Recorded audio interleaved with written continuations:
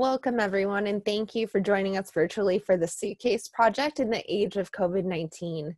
My name is Melissa Yumi Bailey. I am Program Development Associate here at the National Japanese American Historical Society, and I will be your host tonight. Thank you for joining our very first live stream program. A few housekeeping items before we get started. Everyone is registered for this program. We want to maintain this forum as a respectful and safe space, so we ask you to abide by the rules spelled out in your invitation. We will keep the chat room open for your questions, comments, and concerns. Let us know if you have technical issues and we will do our best to help you. The broadcast is being recorded and will be available on the NJAHS website and YouTube channel for free after this broadcast tonight. So before we started the program, we sent out a survey to our audience. So we wanted to just kind of see where everyone was joining us from. So give us a second, we'll pull up those results. All right, so if we take a look here, it looks like the bulk of you tonight are joining us from right here in the San Francisco Bay Area. Thank you. And as you can see, the next biggest population of our audience is joining us from Canada. So that's very exciting. We're really, really glad to have you joining us and have an international audience tonight. So we had a few other survey questions as well. We were just curious how many of our audience identify as Nikkei. And for those of you who don't know, Nikkei is defined as being a person of Japanese ancestry that lives outside of the United States. Next, sorry. So as you can see, the majority of our audience tonight actually does identify as Nikkei. And we're going to our last question. Now, we were just curious on also the generation spread that we're seeing in our audience tonight. So it looks like the bulk of you identify as Sansei, with the next most popular being Yonsei. So we're very excited to see the youth also in this program tonight. We also have Gosei, as well as, sorry, 1 second, I'm just having the survey jump, as well as people who identify as other generations, whether that's Yonsei, Gosei, Rokusei, other generations that we know. Okay, so we'd like to begin our programs with a short reflection. So we'd like to take a moment now to reflect and acknowledge that San Francisco, the location from where we are presenting, is located within the occupied territories of the Ohlone people and the coastal Miwok. We remember their continued connection to this region and give thanks to them for allowing us to live, work, learn, and pray on their traditional homeland. Thank you. So now I'd like to introduce our first guest for tonight's program before we launch into the next section. So we are lucky to have the creator of the Suitcase Project here tonight, and Kayla Isomura. So we're gonna just pull up Kayla real quick. Hello? Yep, there we are. Hi, Kayla, how's it going? Good, how are you? Good. All right, so Kayla Isomura, in case you don't know, is the photographer and curator of the Suitcase Project, and she's joining us tonight from Vancouver, Canada. So we'd like to extend our deep gratitude to the Nikkei National Museum and Cultural Center for their loan of the Suitcase Project to us. And this is the first US showing of this exhibition, so we're very excited. Thank you for your support in this endeavor. Next, we will move into playing a series of video and audio excerpts from the Suitcase Project. The Suitcase Project asked Yonsei and Gosei, 4th and 5th generation Japanese, Canadians, and Americans, what they would pack if uprooted from their homes in a moment's notice. While these descendants of the Canadian and US incarceration never had to endure the same forced uprooting as their ancestors, Kayla's work examines how they, and those descended from the families that experienced this, remain affected by the history today through a series of photographs, short films, and interviews. Over the course of nearly 3 months, more than 80 subjects ranging in age and background shared their stories from cities in British Columbia, Canada, and Washington in the United States. Here is the Suitcase Project. Kai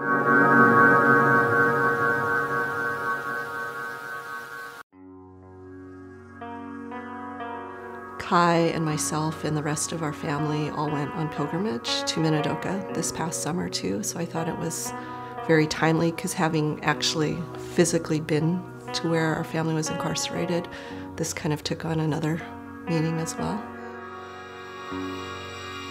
My name is Allison Shigaki. I'm a Japanese American who is a fourth generation, or yonsei. I'm the mother to Kai, who is a 2.5-year-old boy, and I'm 51 years old. Well, I learned about this project from my sister Erin, and after reading about it and going to your site, I thought it was a really interesting thing to think about, especially with everything going on in the United States and just the world today, and to really just be able to reflect on what my family has gone through in the past. So I had selected several family photos and a lot of photos of Kai from the time he was born up through now that I have in a book. The family photo was of our extended family when they had come out to my graduation in medical school. And so I've also packed my stethoscope because I figured that there'd be a good chance I would be able to work in the camp, if not just provide medical care for other people. Many people in my family have gone into different vocations where they are trying to help other people, especially underserved people. I'm a family physician, and for a long time I worked in a community health center, mainly working with immigrants and refugees. And I think hopefully it also has provided me that voice to be able to speak up for other people who don't always have that voice or feel too scared to be able to speak for themselves.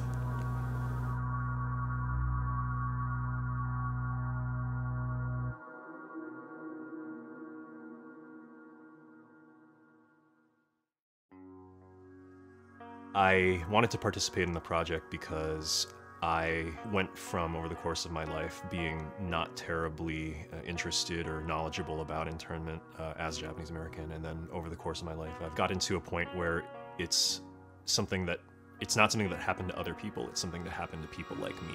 And that's become more relevant now with what's going on in the US and modern politics and the way that we're starting to look at our own citizens. And it's forced me to consider, to what degree do I feel like I understand what it means to be singled out, and how can I use the history of who I am to help keep things like that from happening again. I'm Andrew Hamada. I'm 34 years old. I'm fourth generation Japanese American from Hawaii on one side and fifth generation on the other. So the most important thing I packed was actually my work laptop. I work for Amazon.com. It's a big multinational, very powerful company, and one of the interesting things about that is that they actually have protocols and systems in place to help people like us in the event that something goes wrong, horribly wrong, like the government decides to confiscate everything or a natural disaster occurs. And so I don't think they had internment in mind, but they would be in a position to help me a lot. And so that's extremely comforting, obviously, for me personally. And then beyond that, the laptop then quadruples and doubles and triples as a connection to the internet. As I was doing the packing, it occurred to me that I had another choice, that I don't have to comply, and that might have implications for my life and my safety and all these other things. But I was getting so angry as I was packing, just so furious at the idea of being forced to make these choices about myself and my life. And in the context of what I described earlier, this being a moment for us as Japanese Americans to kind of be the symbol of this having happened before in our country, I don't think I would go along quietly. And one of the weird things about us being Americans is that we're very comfortable with the idea of fighting and standing our ground. Everybody owns guns and stuff, and frankly, that was the decision that I thought I was going to make in my head after I talked to my wife, and she said, no, I would stick with you. I said, hell yeah, let's think about this. And I think that's what we'd actually do. We're already prepped for things like natural disasters and emergencies of that nature. We've got months of food and water here. We have all kinds of other preparation supplies, and I think we'd make a stand.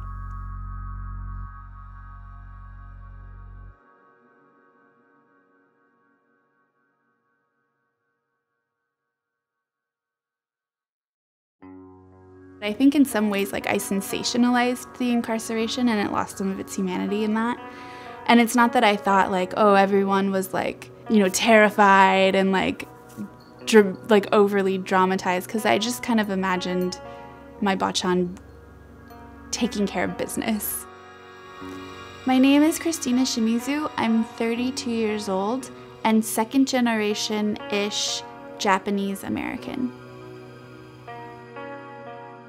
My family's generationally, I guess, sort of mixed, because my dad didn't move here until he was 13, and that was his experience. His experience was very much like a first-generation immigrant to the United States, and very different from his brothers and sisters who grew up in the camps and then went back to Japan and felt out of place there and then out of place here, you know. So we all have these different histories and stories and identities tied up to this story. I think that it's shaped us, and it's also made it harder for us to connect in certain ways, being that we all have very different identities and experiences.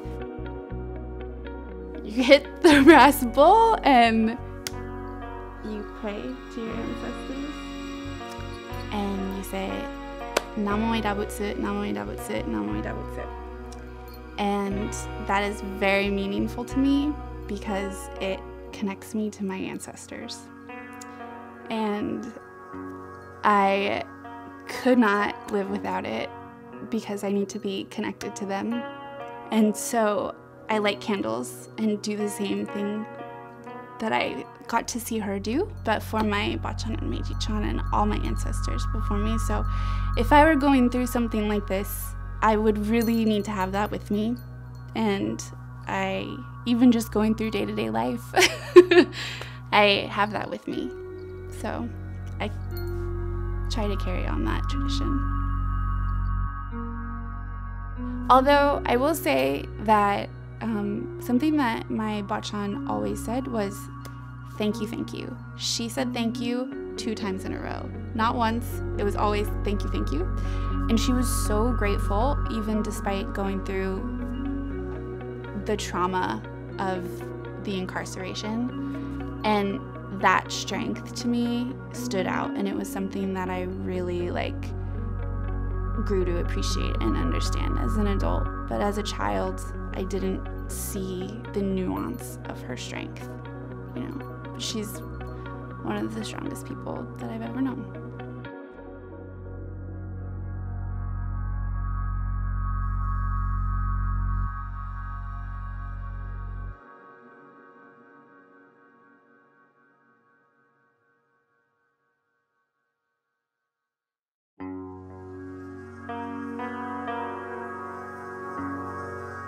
My sister signed me up for this project because she thought it was good to connect with the important Japanese history in Canada. My name is Kayla Isomura and I'm 12 years old.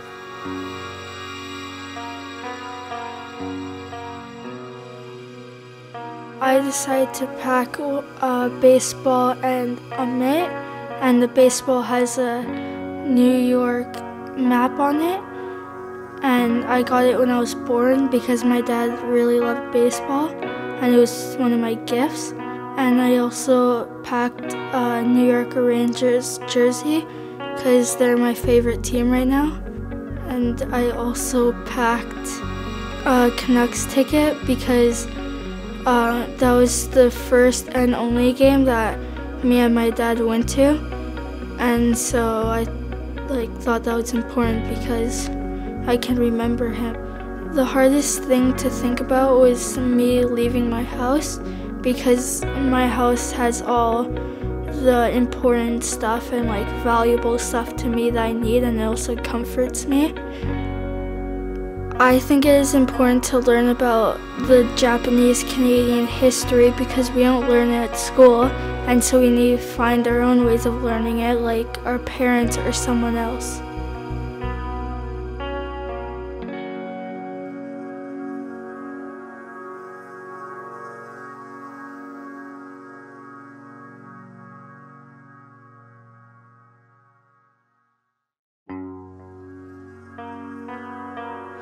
there's a lot of history that is buried, and a lot of schools are not teaching really significant pieces in history, and everything is often overlooked. But I think when you combine history and art, that message is really strong.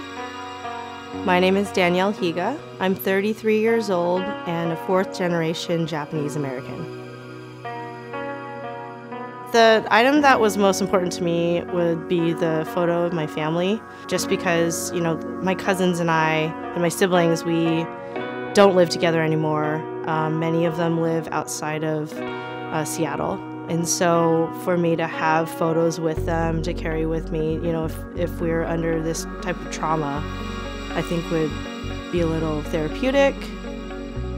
I wanted to participate in this project because I appreciate that it's a creative project put on through the Yonsei perspective, and then also just kind of connecting back to my relatives and what they had to go through to prepare to leave.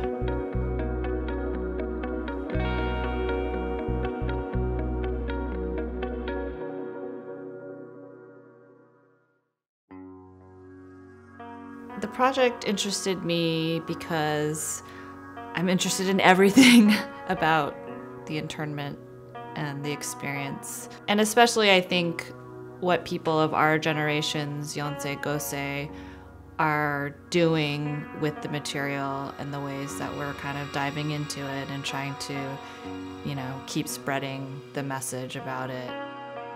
I'm Erin Shigaki. I'm a Yonsei Japanese American, and I'm 48 years old. I decided that the item that's most important to me is this pairing of charms, I guess. The gold one is something that my dad had made for me and my sisters, and it's the Shigaki family mon, or crest. And the wooden piece is made by my friend Paul Kogita, who I met on Minidoka pilgrimage. And he was interned as a kid, and his father was a woodworker there, or before, and did a bunch of beautiful wood pieces while in camp. And managed to bring a bunch of pieces and like literal unfinished wood home to Seattle. And so a few years ago, Paul made some of those pieces into necklaces for folks at Minidoka. So I cherish these two things. I think the topic of the Japanese incarceration is incredibly important because we continue to persecute immigrants, people of other faiths, Black people, basically anyone different. It just rolls out wave after wave, including with, you know, threats of racially based incarceration, and it's just an outrage. And I feel that our community is uniquely positioned to stand up and be a voice and tell people these things that happened. I'm very passionate about being part of sharing the story.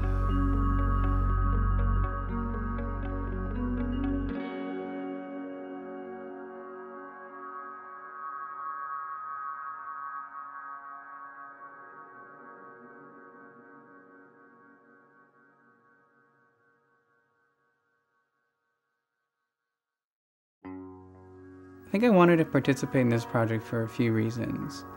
And I think I've managed to learn a lot about, you know, this history from books and, you know, documentaries, but I'd never taken the time to actually try and go through the thought process of, you know, what my family went through when they had to pack up everything and leave their home.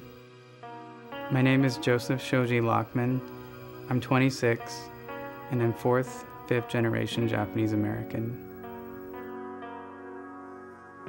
So the most important item to me was actually McGruff. It's my stuffed animal I've had since I think I was about 5 years old.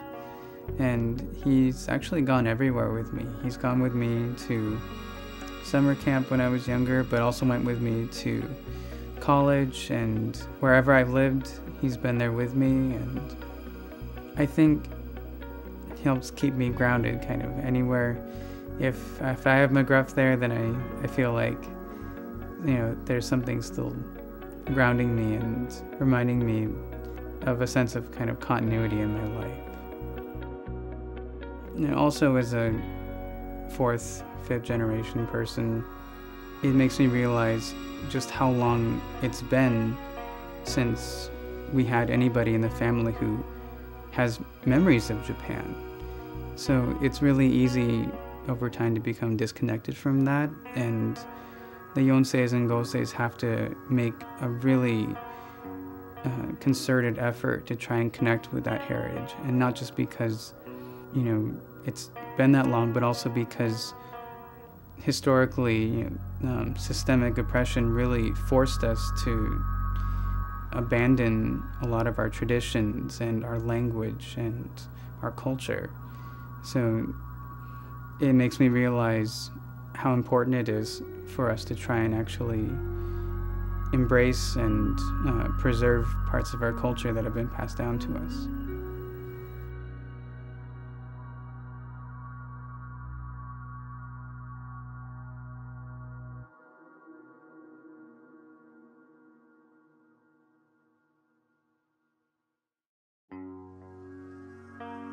I feel like knowing where you come from can be a very good way to sort of figure out where you're going.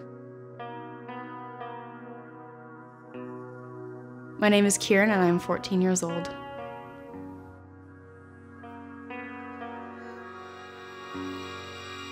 When I received that notice, I think the first thing I thought was, how much is that actually, 75 pounds, how much can I actually take? It ended up being more than I thought it was, which was a relief, but I thought, am I gonna have to, make tough choices about what I'm gonna be able to bring?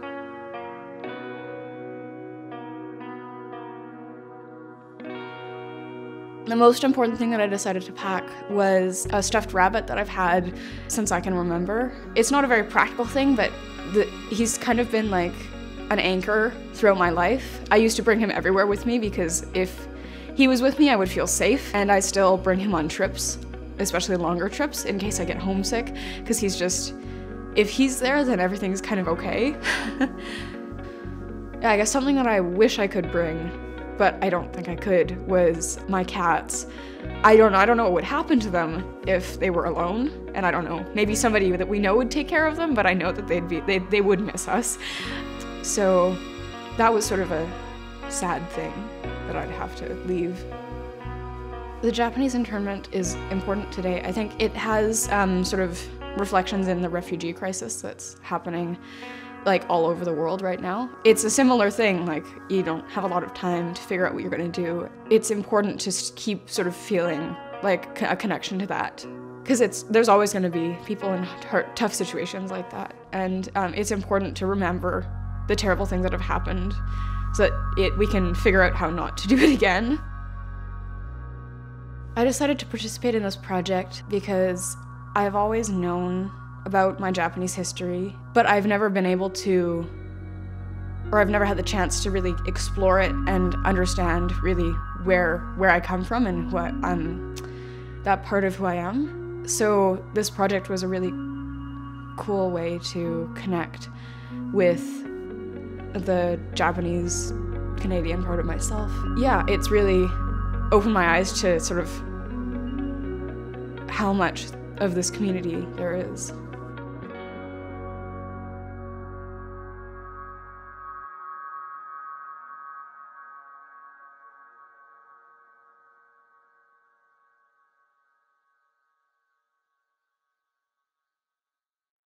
It wasn't just World War II ended and then incarceration's over, so we're closing the book on it now. It just totally changed the dynamic of the Japanese diaspora.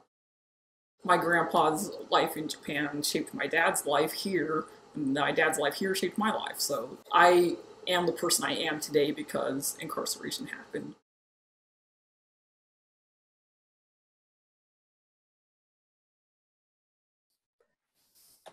Right, thanks everyone. So that was a selection of excerpts from the Suitcase Project. And so now we're going to move next into a conversation with Kayla Isomura. All right. Hi, Kayla. Hi. So we just have a few questions for you to get started. I guess first, for the audience, can you explain the difference between the Japanese American and Japanese Canadian incarceration?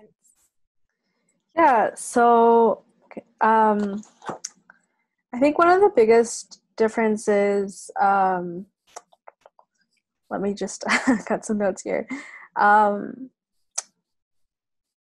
So basically during 1942, when the internment and incarceration happened, one of the biggest things, or not one of the biggest things, but something to note, is just thinking about like the population size difference between Canada and the US. So in Canada, it was 22,000 Japanese Canadians who were removed from the coast, whereas I think it was about over 100,000 Japanese Americans who were removed from the coast. So it kind of speaks to the different size of population that there was here in Canada versus in the US.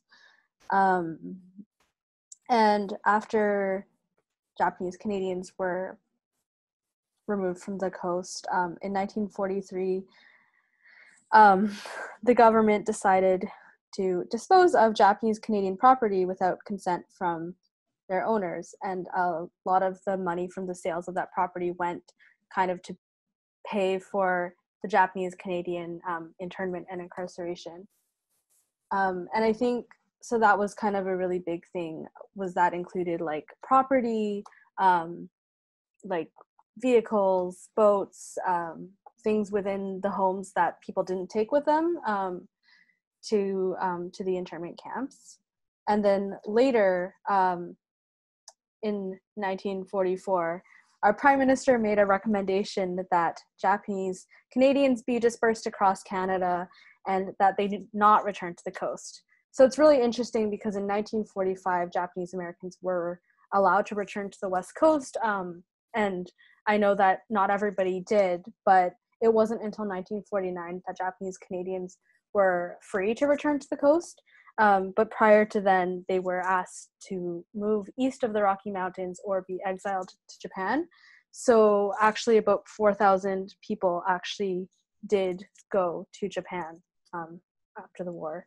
Oh, wow. So yeah, so it's sort of like, I think some of the major differences, I think, between our histories. So I guess now, knowing the difference between the Japanese Canadian and Japanese American incarceration, what inspired you to do this project in the first place? And since you talk about both the Japanese Canadian and Japanese American incarceration in this. So I'm a Yonsei. I'm a fourth generation Japanese Canadian. So my grandparents and my great grandparents were interned here in British Columbia. So basically as a result of that, my dad essentially was born and raised in Eastern Canada in Montreal. Eventually his family moved back, I guess, to BC. But his parents and his grandparents had passed away before I was born. So for me, I didn't really feel like I learned this history until later, until I was like in my early 20s. And that's when I kind of started to learn about the history and kind of question, I guess, like the role of that within my family. So related to that, I actually came back from a backpacking trip and kind of had this question about packing and thinking about what they might have packed with them. But not only that, like knowing the history that we have here in Canada, like what were they forced to leave behind? So like what were those things? Like what were those homes? What were potentially those boats and like the things that they had? Like I know that my dad's mentioned that our family, or his family, kind of, he like never really had a lot, but even then it's like they would have had something, or like some things they would have left behind.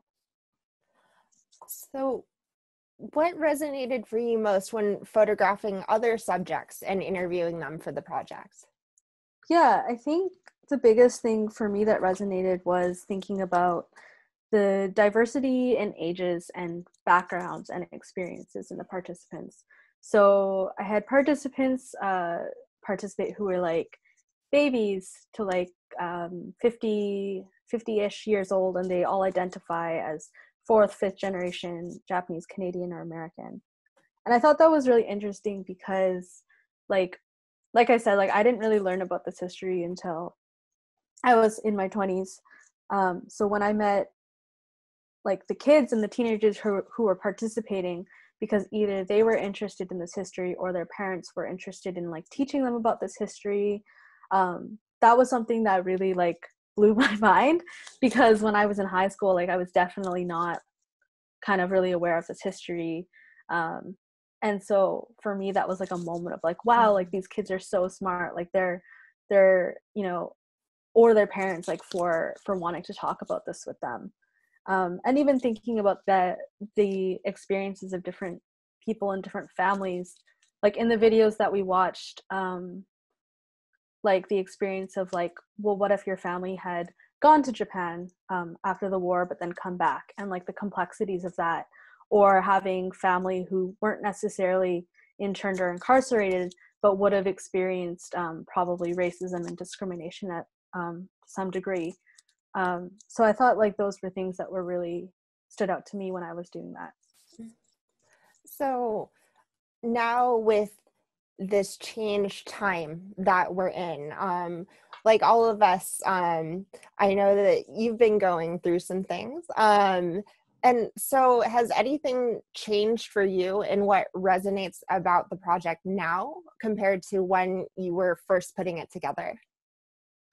Yeah, I think over the past couple of years, there's just been like a lot of, I think, learning and growth, like for myself over the last few years, and how that's also impacted how I want to do work within the Japanese Canadian community and bring people together, and to like my place in that, like in terms of just meeting, like, you know, for a lot of people when they're introduced to the community, for some people it's the first time that they're meeting other folks, and people are always going to be at different stages with that knowledge and history. And so I think for me now, I'm sort of at a place of looking at the effects of this history and knowing the I think the context of that, and like what does that mean for me now, and like what does that mean for the work that I do now, and the work that I support now, and the communities that I want to stand with, just knowing like the experiences and the histories of our family, of my family. And so I think for me, like maybe that's something is like that learning and that growth and like that change in like how I once viewed this history, or like how I once learned about this history, to like how I view it now and want to use that. Great. So now we're gonna take a moment to pull a couple questions from the audience chat. So this first question is from Thomas. So I might need some clarification, Thomas, if I'm interpreting your question correctly. But the question is, Thomas is curious about comparing and contrasting a similar age group. So were any of your participants about the same age as their ancestors who were incarcerated when they participated in the project? Do you know? And did anyone talk about that? Sorry, can you? Yeah. Were any of the Yonsei or Gosei the same age as their Issei or Nisei when they were incarcerated and when they participated in the project? Were they the same age as their ancestor who was incarcerated? I would imagine so. I think something that was interesting about this project was not really going through people's personal histories and family experiences, but more about them as like a Yonsei or a Gosei, and like just that general thinking of like how that history has impacted them or played a role in their life. But yeah, I mean, I would imagine so. Like, I think there's just such a big range of the ages of people who were interned and incarcerated. So you definitely see some overlap. And we'll take one more question. So I know the project focused on Yonsei and Gosei. So there's a question in the audience asking if there were any Issei alive to participate in the Suitcase Project. So I'm you can of course answer that. But besides Yonsei and Gosei, my question, I guess, is were there any other generations of Nikkei that participated? Yeah, I think technically the only person I could really think about was Christina's video where she talks about being second generation-ish because of her family's experience where her dad, her grandmother was incarcerated, but her father was born in Japan, but then they came back to the US. But it was really interesting because otherwise it kind of, my hard and fast rule was really just identifying as fourth and or fifth generation. And I think that for me was something about really our experiences as the younger generation. All right, thank you, Kayla. So that concludes our portion right now of Q&A with Kayla, but we'll bring her back a little bit later. Now we're going to move into our next two panelists who are subjects featured in the Suitcase Project. So first, I'd like to introduce Steph Ikeda. Steph is the former Museum and Development Manager at the Japanese Cultural and Community Center of Washington and is a current member of the Minidoka Pilgrimage Committee. Steph is joining us from Seattle, so we'll have Steph pulled up right now. Just one second. Hello. Hi, Steph. How's it going? Going. And then next we're going to introduce our second panelist. Joining us all the way from Seminole, Florida is Shoji Lachmann. So, Joseph is a Yonsei Gosei born and raised in Seattle, Washington. After completing his undergraduate degree, including a year studying in Japan, he returned to Seattle and now works full-time at Asian Counseling and Referral Service as their policy analyst, helping to coordinate statewide legislative advocacy efforts in service of AAPI communities. Welcome, Joseph.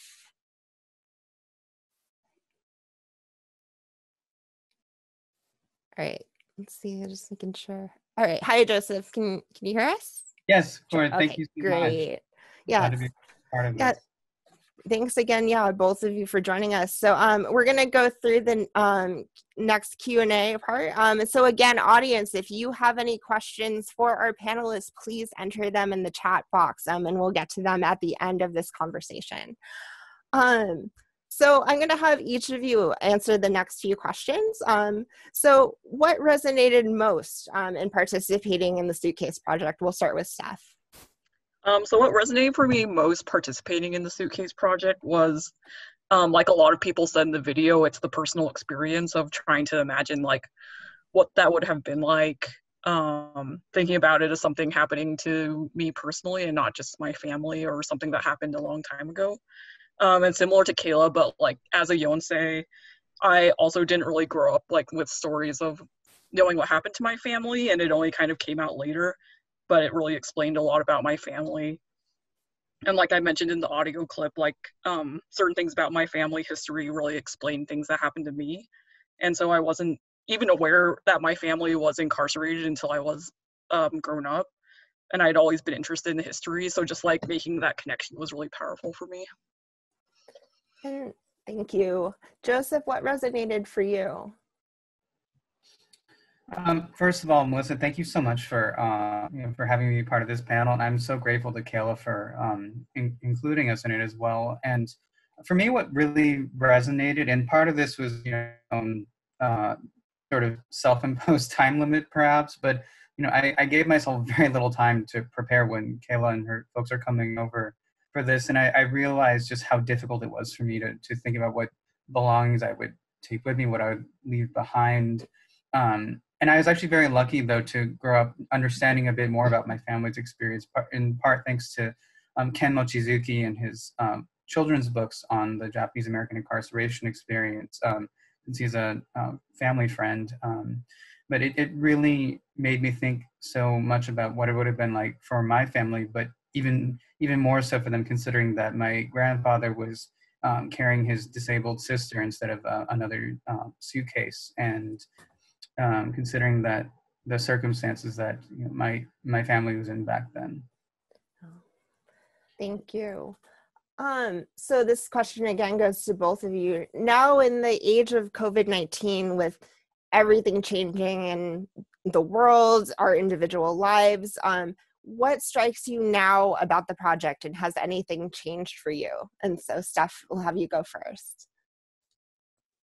So yeah, in the age of COVID-19, I think what's been on a lot of communities' mind and also on my mind is just like how the anti-immigrant racism has come to the forefront, anti-Asian racism specifically, and how that ties into being like a forever foreigner. Like, even though I'm a Yonsei, and I've never lived in Japan or China or anywhere, I still, can't escape being seen as Asian more than American. And I think I feel more that way now in COVID than I did 2 years ago. And yeah, I just know that more community members, people I know, have experienced racism, threats and harassment just from strangers on the street. But I mean, a lot of things are the same. I think I still feel really strongly like proud to be Asian American and proud to be Yonsei. So I think, even though COVID is happening and we're all really stressed about that, like that part of me hasn't changed. Thank you. Joseph, has anything changed for you?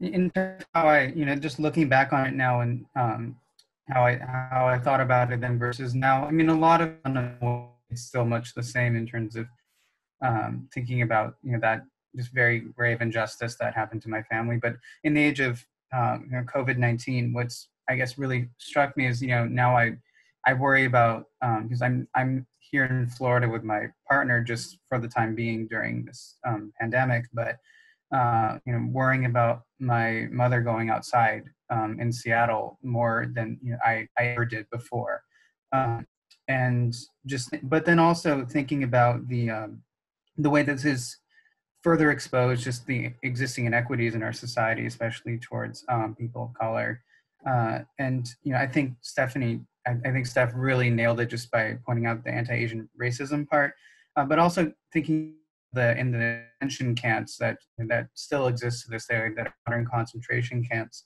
I think Densho just did a great job highlighting the history and looking at how Japanese Americans had to deal with disease outbreaks in the camps.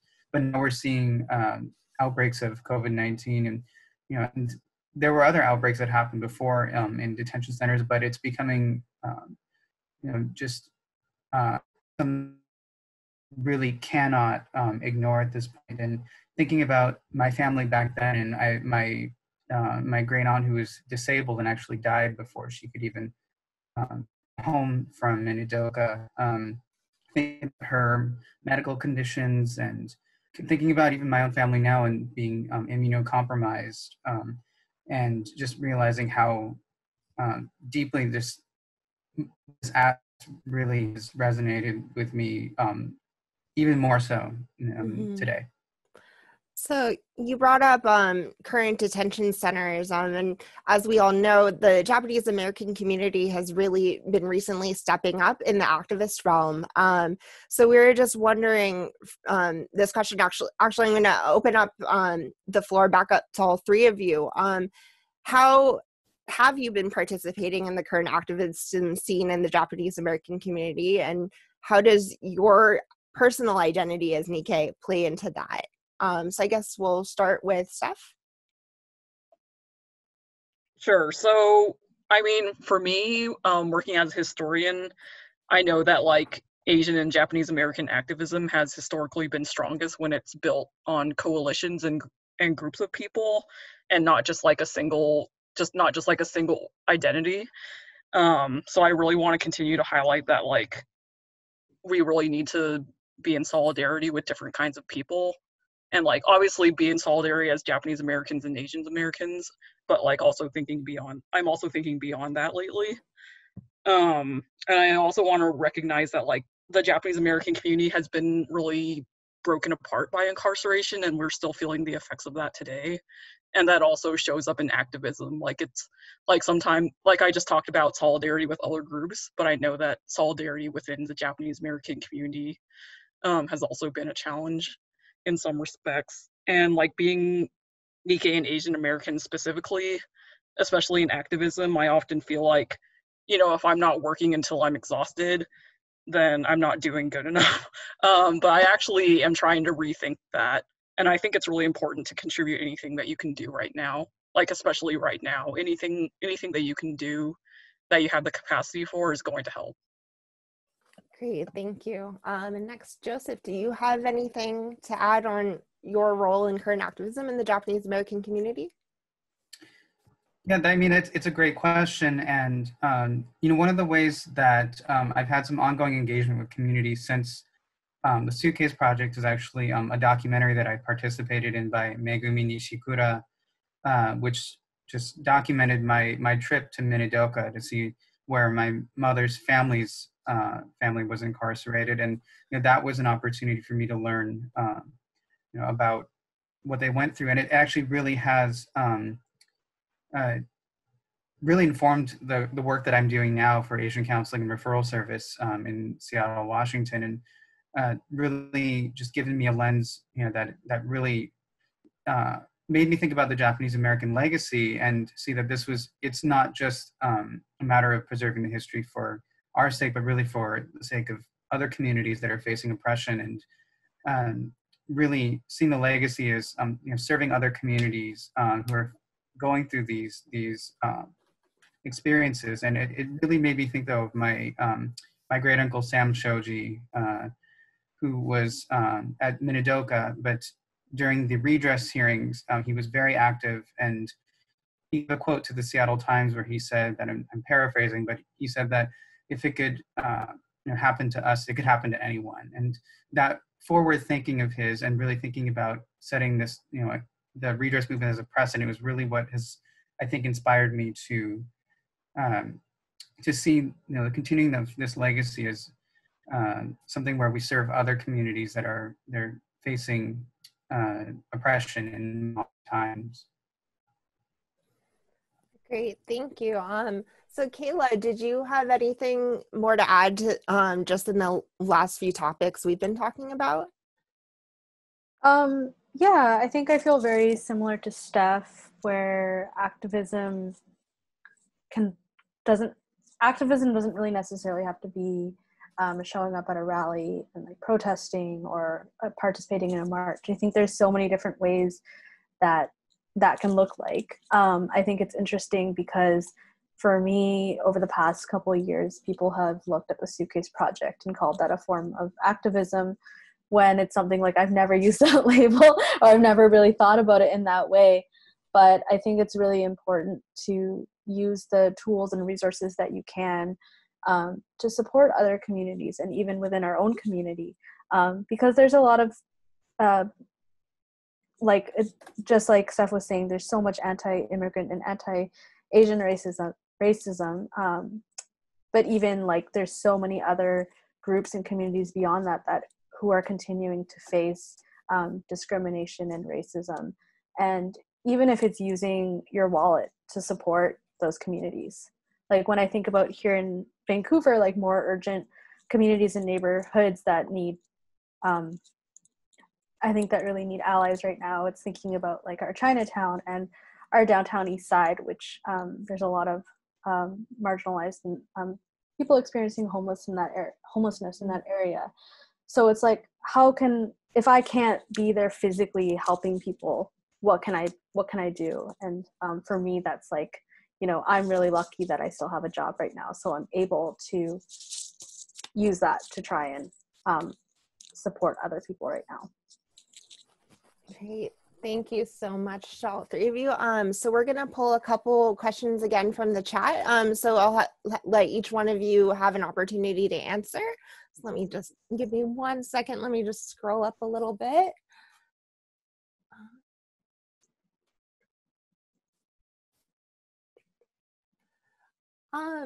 So one question was, sorry,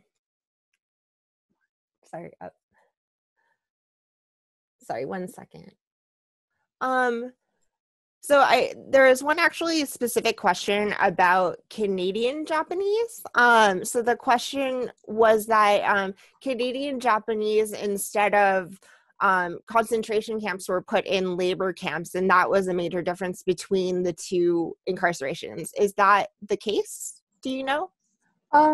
Yeah, so I think it's a combination of different things. So one thing that happened in Canada at the time was that men were separated from their children, or like from women and children, and so they were sent to labor camps.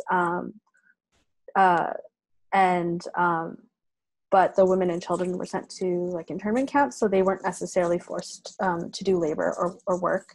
And so the men were working on like railways or like roadworks, that type of stuff. So yeah.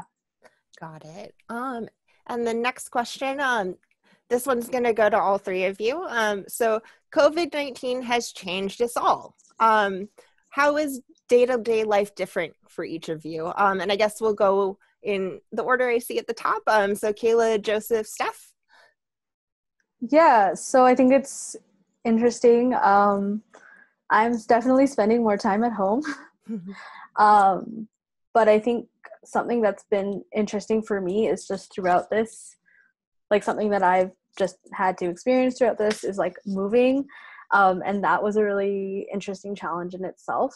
But aside from that, like now that I'm sort of settled into like my new home, it's being at home more often, not really doing a lot of meetups and gatherings as I previously would have. And obviously doing a lot more cleaning than I would normally. Great, thank you. Joseph, how has day-to-day life changed for you? I know you mentioned you've temporarily relocated from Seattle to Seminole, Florida, so I'm sure that's a big change. I mean, that's definitely the major change. When you're in a long-distance relationship and you're going to be working from home anyways, you might as well be sheltering in place with your partner. Actually, we're at our parents' place, and her dog is also here. So that's, in terms of like taking care of my mental health, though, that's, it's actually a much better situation than being, by myself. And of course I'm going to be, I'll be back in Seattle eventually, but being this far away, of course, I'm still thinking about the fact that I feel very lucky to have that technology, available to be able to, check in on my parents, check in on my family and make sure that they're doing okay. I mean, I'm even able to order them food,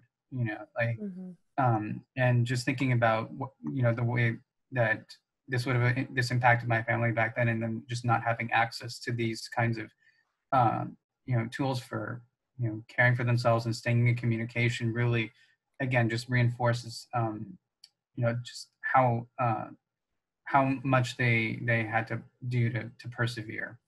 And how actually in my great aunt's case, though, they were completely separated from her for years, and I feel very lucky though that I'm able to have that kind of contact still with all my relatives. Thank you. Steph, how's day-to-day life changed for you? Well, the main change is that I'm working from home, but I like Joseph and Kayla, I'm very lucky to still have a job. So I'm really that does allow me to work remotely, so I'm really thankful for that every day also. And I am not sheltering in place with family members or loved ones right now. But I'm with my roommates. I'm not totally alone.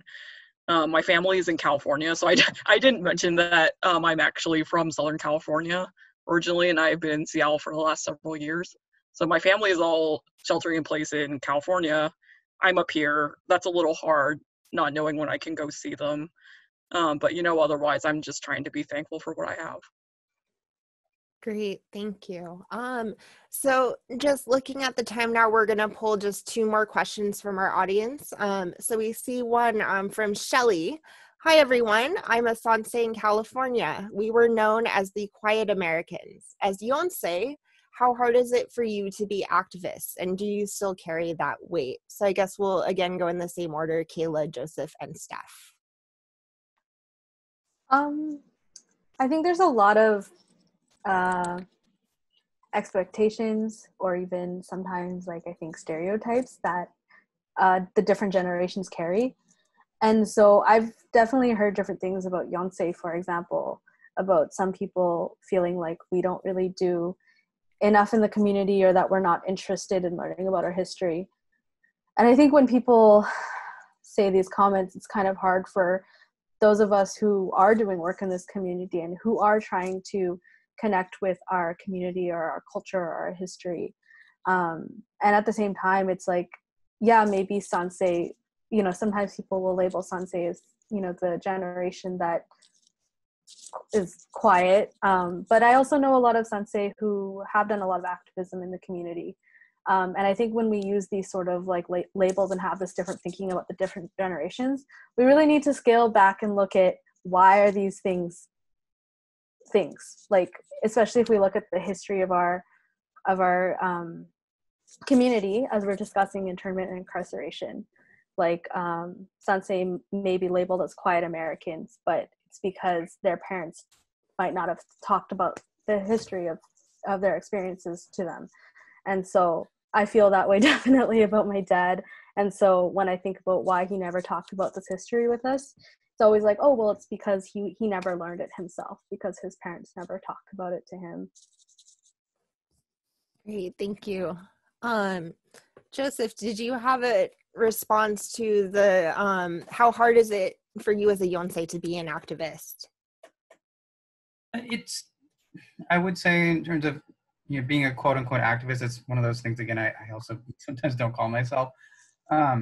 It's interesting because I think there's a lot of trauma that was passed down to the Sansei in terms of, you know, not feeling able to speak up, in terms of, you know, my mother really couldn't have some of those conversations with her Nisei mother about what they went through. And it kind of became something that where as a Yonsei, as the first grandson, I was able to talk with my bachan about that, talk about her time at Heart Mountain. And I even realized actually after she passed away that she kept everything. So in a way that I think that she really did want me to help to preserve this legacy. And that gave me some of the inspiration and confidence to actually do this going forward. And her surviving sisters, when they saw some of the work that I'm involved in, you know, they told me how proud they are of me. And it really, you know, I teared up a little bit when they, you know, actually they told me before a bit about their experiences at Heart Mountain, but also looked at some of what my grandmother kept, and then, you know, and talked to them about some of the work that I'm doing.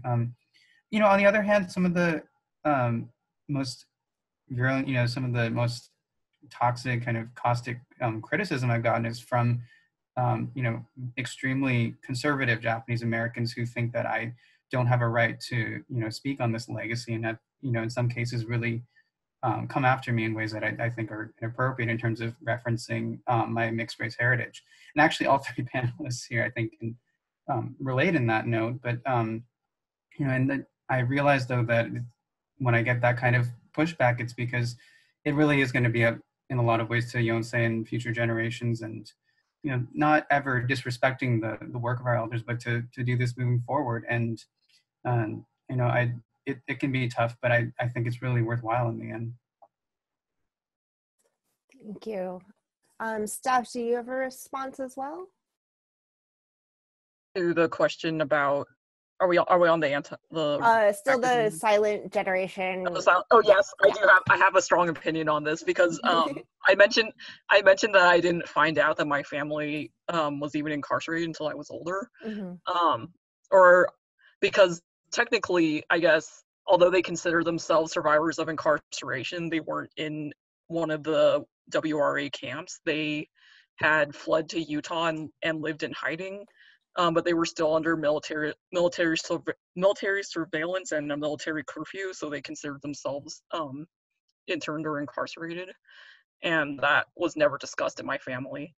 So I think, and like everyone in my immediate family, my parents and grandparents just kind of acted like, you know, like nothing really happened. They never mentioned it. So yeah, that was my experience, was the silence. And growing up in SoCal, even though I knew a lot of Yonsei, and growing up, and there were a lot of other Japanese Americans in my community. Yeah, most of the young people I know are activists, and not my parents' generation. Although I know, like later in life, obviously, after moving to Seattle, I met a lot of Sansei and Nisei activists who were really supportive of me. But I know, just like growing up, I know that no one encouraged me to be an activist. Thank you. So we're going to take our last audience question. And again, this is going to go out to all three of you. Did any of the participants, I guess I can ask specifically, did any of you three learn what your family members packed when they were incarcerated, if in the case that they were incarcerated? Who's going first? Me again? Let's do reverse order. How about Steph first? Okay, yeah. So even though I just mentioned that my family wasn't technically incarcerated, they had sold everything that they possessed, basically, because they thought they were going to get to go back to Japan. But when Executive Order 9066 went out, they had to basically run away overnight and lost everything. So they actually, I don't think they packed anything substantial. Probably even less than if they were packing for the train. So I really think it was almost nothing. Thank you. Joseph, did you learn what your family members packed? So I did have the privilege of learning a little bit more about some of that family history because my great-grandfather founded St. Peter's Episcopal Church, which is still around in Seattle. And so a lot of possessions actually that they didn't take with them, they were able to store at the church, which was actually an official WRA site during the incarceration. So a lot of possessions they were in some ways lucky to be able to hold on to because they were stored at the church, even though they actually ended up losing their home. The thing that was most, I think, heartbreaking for me, though, learning about what my family took with them, is learning that my grandfather, as the oldest son, he left a lot more of his possessions because instead of carrying a suitcase, he was carrying his little sister.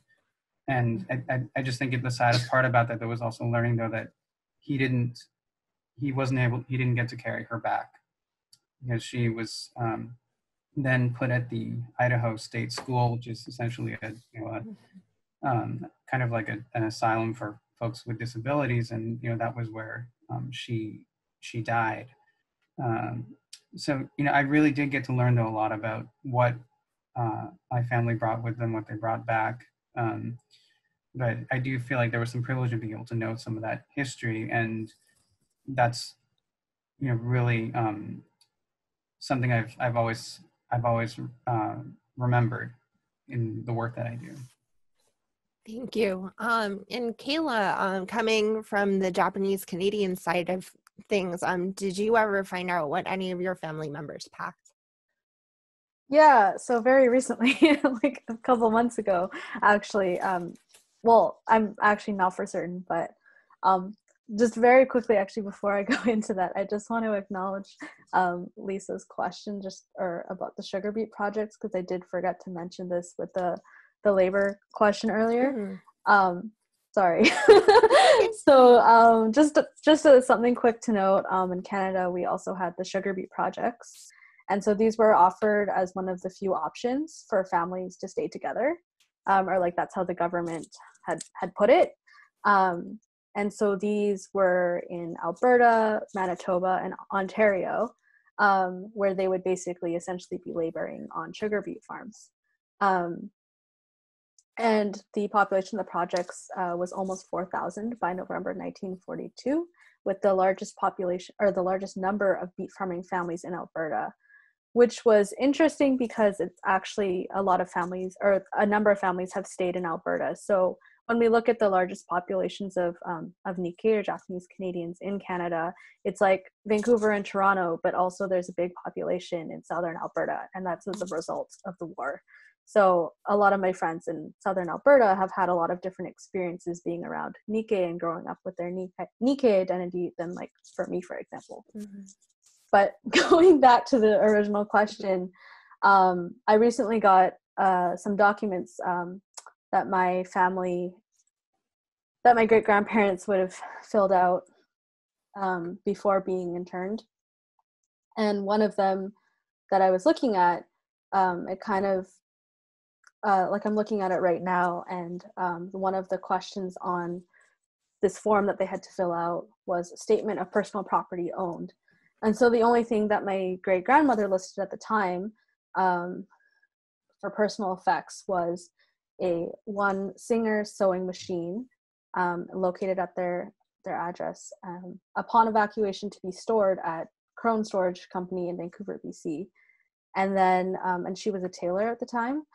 And then the second thing that they had put under horses, livestock, and other animals, poultry, and pets was that they had in a black Airedale dog. And it's written that they would like to take the dog with them to Greenwood, which was the internment site they went to, if possible. And if not, they will phone the SPCA.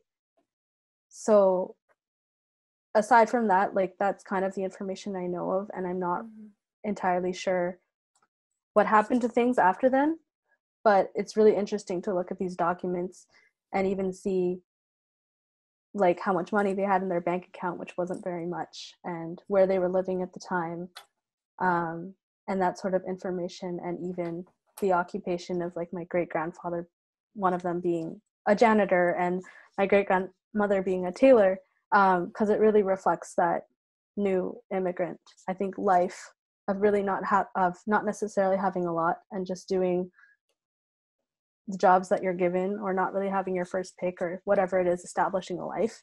And I think that's one of the very few things that I feel like my dad has brought up over the past couple of years. It's just his family having, or like his, I guess, his parents and his grandparents coming from that new immigrant type of life. Hey, thank you, Kayla.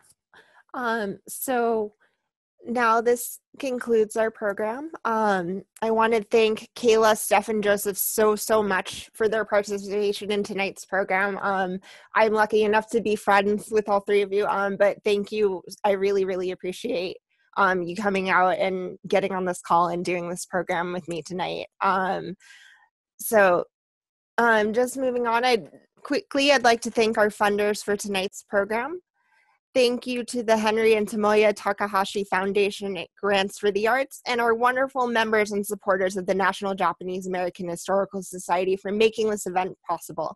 And a special thanks again to the Nikkei National Museum and Cultural Center and Kayla Isomura for creating the Suitcase Project.